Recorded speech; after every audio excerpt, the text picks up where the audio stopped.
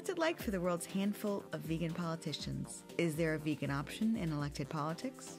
I met the 3 vegan members of the British Parliament. In this, the first of 2 shows, I'll ask about their path to politics. And I'll tell you about vegan politics in the rest of the world. For the first time, we bring them together in one show, as the British members of Parliament get questions from their counterparts in America and India. And I think it's about trying to kind of build that case. I'm Ian MacDonald. And I'm Diana Fleischman. And this is The Vegan Option.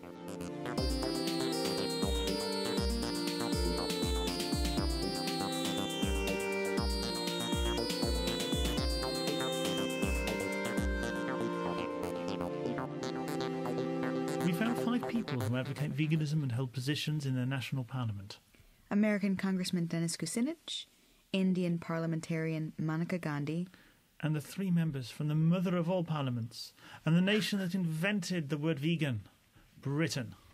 Let's introduce them. Firstly, the hunt saboteur. And for those listening, what is a hunt saboteur? Is someone who sabotages hunts. In Britain, that means fox hunts. In the 1970s, fox hunting with hounds was lawful but deeply controversial, and people would try to sabotage the hunt by laying false trails and by distracting with really big noises. Okay. Well, so I thought, I'm Chris Williamson then. I've been a vegan since the mid-1970s. I was just concerned about the cruelty associated with the veal trade, really. I mean, I was a vegetarian, first of all, and felt there was some inconsistency, really, between being a vegetarian and continuing to, drink dairy products. And it was really on that basis that I decided that it would be the appropriate step to take. It actually coincided with me opening a whole food market stall in Derby's market that year, although I don't think Derby was particularly ready for the whole food revolution in 1978. But I gave up alcohol when I was 17, on my 17th birthday. I stopped smoking when I was 18 and became vegetarian when I was 19, and subsequently went on to become a vegan. I also joined the Labour Party that year as well, and I was always very clear that it was important to try to influence the mainstream political process, really, to try and make the changes in society that I felt were important. And that whilst there was a role for being involved in single issue organisations like the Hunt Saboteurs Association, the League Against Cruel Sports and so on, I was always conscious that we needed to win that kind of that mainstream political battle. And obviously on the hunting issue, we did manage in the end to get the hunting bill onto the statute book, and hunting's now been banned since 2004. That's far better than being a hunt saboteur going out week after week to actually make it a criminal offence for people to chase and kill wild animals for fun. The next politician we're going to be talking about is Maneka Gandhi, who's a member of Indian Parliament and a part of the Gandhi dynasty. So she's not related to Mahatma Gandhi. That's a very common name in a region of India. Gujarat. But she is the widow of Indira Gandhi's son. That's the matriarch of 20th century Indian politics. And she's focused a lot of her politics on environment and animal welfare. She created India's first animal welfare ministry, and that's the first in the world. She served as its first minister. She banned the use of many different animals for entertainment, and she also made it mandatory for food and cosmetics to be labeled vegetarian or non-vegetarian, both with words and with a color coding scheme. Now, she doesn't always live up to her own standards. She emailed us to tell us that sometimes she eats cake with egg in it if it's gifted to her, and sometimes she eats milk curd. But she is the biggest political advocate of veganism outside the West. Back to Britain for our third, an MP for Bristol, home to one of the world's largest vegan festivals. I'm Kerry McCarthy. I'm coming up for 20 years as a vegan. I've been an MP since 2005. The first vegan MP in Britain. I've been vegetarian in total for 30 years. So I'd had 10 years as a vegetarian. I had a sister who turned vegan, and to be honest was a little bit preachy about it, and which I tended to sort of switch off when she sort of tried to convert me. And I know it sounds absolutely ridiculous, but I just then suddenly the penny dropped, and I just thought cows were animals that produce milk just because that's what cows did. And it was suddenly I actually started listening to her and realised that cows produce milk because there were babies involved and those babies were killed, and the whole sort of cruelty of the dairy trade. And because I'd been convinced of the logic of it, I actually made it a New Year's resolution. So it's coming up for 20 years this new year. So Kerry McCarthy's been vegan for 20 years. That makes her vegan as long as Ian. Exactly as long as Ian. I wasn't so, to me, I think being vegetarian and then vegan was quite a personal thing. So it was the way I chose to do things. And I've recently been made a vice president of the League Against Cruel Sports, but I'd not been as involved in animal-related politics as Chris had. So my reasons for joining the Labour Party were more on a broad range of issues, sort of social justice and economic issues and just the general stance of the party. I think I've actually become more, when I first got elected, I was a little bit reluctant to take up animal welfare issues because I thought that it had less credibility coming from someone who's a vegan. One of our listeners asked about this. Stephen Fennick-Paul asked, I'm aware that when speaking out against animal cruelty, one's voice can carry less weight if one is known to be vegan. Do you think that it is better that sympathetic non-vegans lead debates in issues that are of concern to vegans? I mentioned this to Kerry. I think you just answered that. I think it's good, but I was the first MP to have a debate in here on the links between the livestock sector and the damage to the environment. And I think my opening remarks were, I'd rather it wasn't me having this debate, but I've been here for a couple of years and nobody else has done it. So I think that is an issue. I think the other thing, though, is we've got the annual general meeting of the all-party animal welfare group tomorrow afternoon, and that's actually led by someone who's pro-fox hunting and pro-badger cull. So I think you do have to be a little careful of politicians who pay lip service to being concerned about animal welfare, but actually, might be nice to dogs, but don't really tick all the boxes across all the range of issues. The fourth is Dennis Kucinich, who has been vegan since 1995 and is a member of the United States Congress. And he ran for president in the last 2 elections. And Dennis Kucinich is a well-known pacifist. He's been against all military intervention that's come through Congress, including most recently the military intervention in Libya. And one piece of legislation that Kucinich is well known for introducing, and he's been introducing it every 2 years since 2001, is a Department of the Peace, which would include within it advocacy of animal rights. And among his accomplishments is that Kucinich was the youngest mayor of Cleveland. He was mayor when he was only 31. And he has a beautiful English wife, 31 years his junior. Finally, completing the British caucus, we have Cathy Jameson, who had a career in Scottish politics before winning election to the British Parliament last year. Okay, I'm Cathy Jameson. I'm the Member of Parliament for Kilmarnock and Loudon constituency in the southwest of Scotland. I was a vegetarian probably for well over 20 years and then became a vegan for about 15 years now. And I was very involved in the campaign against fox hunting in Scotland when the bill went through the Scottish Parliament. Well, I'd been vegetarian for a number of years, but I was brought up in Ayrshire, which is a rural sort of farming area, dairy farming area in Scotland. So you can imagine what it was like at the point at which you decide that actually eating cheese and butter and not drinking milk is a big decision for somebody living in that community. But I had actually didn't really enjoy those things, and I'd got to the stage, although I was vegetarian, where my health hadn't been particularly good. And when I researched a few things, I realised that perhaps I could deal with some of the symptoms I was having simply by cutting out dairy produce, and I did. Then got more interested in the sort of ethical issues around it and have taken it from there. So it sounds like Cathy went from being a preference vegetarian to a health vegan and now an ethical vegan. She got involved in politics before she got involved in veganism. Well, I joined the Labour Party in 1979, and at that stage it was much more like Kerry about the sort of social issues and the wider politics. And when I went to the Scottish Parliament in 1999, I was actually asked if I would get involved with the animal welfare cross-party group there, and I chaired that for a period of time. I've looked hard for other vegans elected at their country's national level. Let us know at theveganoption.org if you think we missed anyone. But I'm going to call this: Britain has the largest vegan caucus in the world. But how much do they help each other out? Like any other group of vegans working at the same place, one important thing is to make sure the food is okay. How much do you help each other out as the 3 vegan MPs? I do. don't think we really No, not really. have we? Kerry sort of brought us together, I suppose. Yeah. There's been a bit My of a fault. leader in that sense. Yeah. but, Well, I do remember being at one breakfast meeting on one occasion, Yes, Chris, indeed. famously, where you did Indeed. complain that Oh, just absolutely, having yeah. fruit wasn't enough for a No, breakfast, and the absolutely. following week, sure enough, I there said were we're vegan extremists, sausages. but we're not that extreme. We're not fruitarians. Give us something substantial to eat, for goodness sake. Can't be beyond the wit of the Institute of Mechanical Engineers. Actually, that has changed them. And it was, interestingly, it was a discussion, wasn't it, about climate change and geoengineering solutions.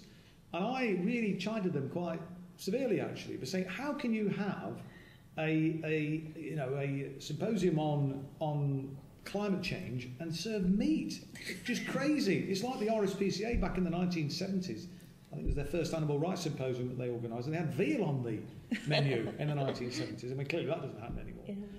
So. And I think it's just a sort of sense of solidarity that, I was the only vegan, so it was a bit feeling like, well, you're a bit of a weirdo in that. And if I can point to it and say, well, there's two other weirdos, so therefore we can't be that weird. I mean, it's actually quite funny because Kathy's replaced me in the Shadow Treasury team, and sort of telling Ed Balls, the boss, that he'd got rid of one vegan and he'd got another, because he's never been very impressed by my veganism. You've got to talk about somebody who live tweets his barbecue.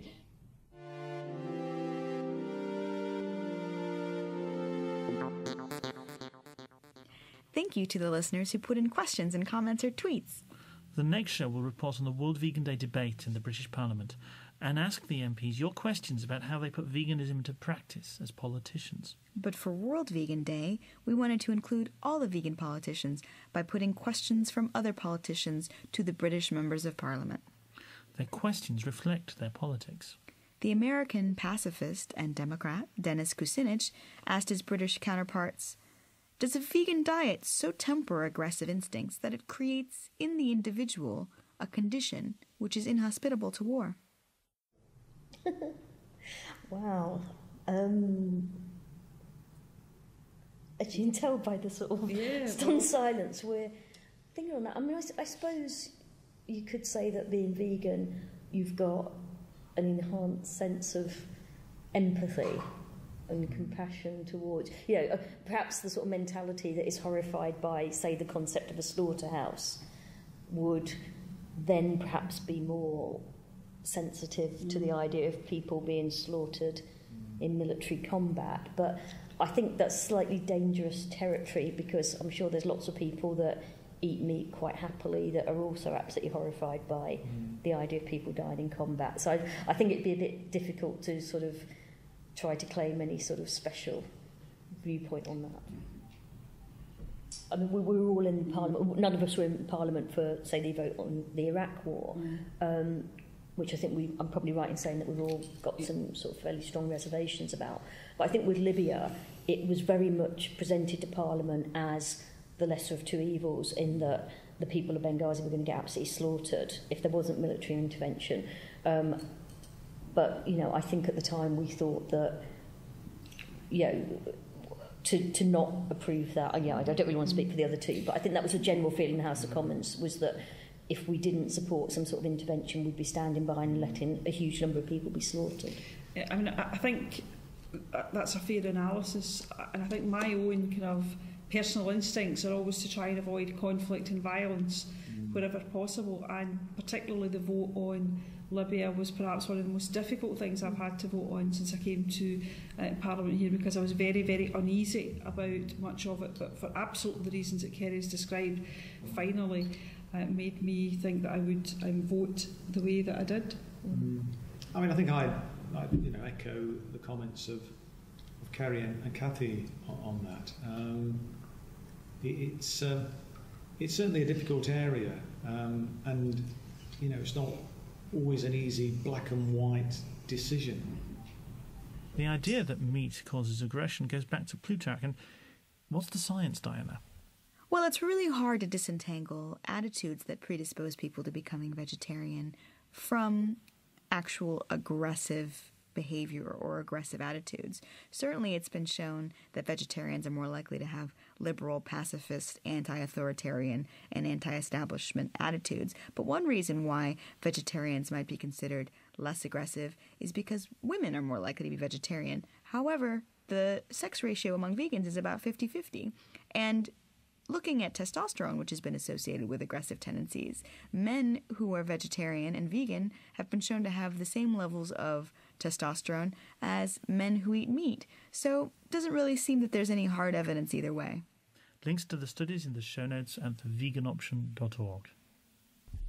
Maneka Gandhi, whose politics are much more strongly identified with animal issues, asked the most radical question. She said, "When all the evidence by scientists points to the fact that meat eaters not only create more global warming gases, therefore imperiling the world, but also put themselves in harm's way by eating proven carcinogens, why does the government not put the same warnings on flesh that they do on cigarettes?" She says all the evidence by scientists. My doctorate is in biochemistry, so my science bit now. There's a whole show in whether meat eaters always consume proven carcinogens, but the brief fact-checking I did says that vegetarians had a slightly lower cancer incidence than omnivores, but so did pescatarians. Links in the show notes at theveganoption.org. So how did the MPs answer this difficult question?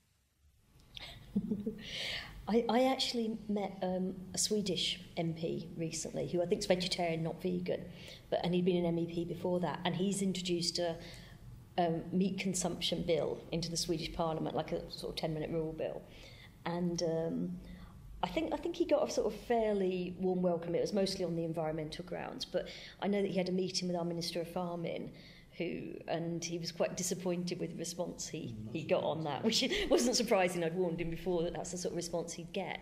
But I do think the link with the environment is something that we all, as parliamentarians, really need to be pushing quite a lot more, because if you can't convince people of the ethical reasons, the compassionate reasons, I think the environmental case is strong. But I'm not sure that any of us would feel that it's quite the right time to do the equivalent of what the Swedish guy did and bring forward a 10-minute rule bill on it, because you do have to establish a credibility on the issue, and I think, again, it's getting people who aren't vegans to also sign up, people who are known for being strong environmentalists, is important. And I think it's about trying to kind of build that case. You know, the meat industry, livestock industry is responsible for about 80% of those emissions, and we do need, I think, to try and sort of raise that awareness. Although the whole issue, in a time of, you know, austerity and economic uncertainty, the whole climate change issue has sort of fallen a little bit off the